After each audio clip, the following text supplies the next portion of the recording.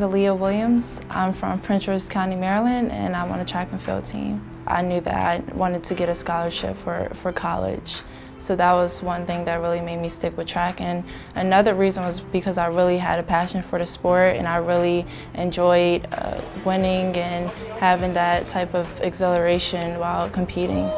I truly believe that VMI has helped me to grow as not only a student, not only an athlete, but be able to grow my mental and emotional and even physical, because VMI is definitely not an ordinary college, and it definitely helps me to get over adversity. When I'm able to bring that into my sport, it really helps me to overcome challenges and to keep pushing forward to be the best I can be in my sport.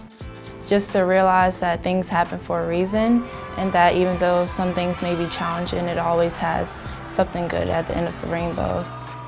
My plan after I graduate from VMI is actually to go to grad school and to study forensics. And even though I'm an English major and psychology minor, I still have a passion with forensics. Watching the TV shows with crime scene investigation, CSI, Miami CSI, so that's kind of where that passion comes from. But my whole life I've been interested in doing things in the field and hands-on, so it's definitely a perfect job for me.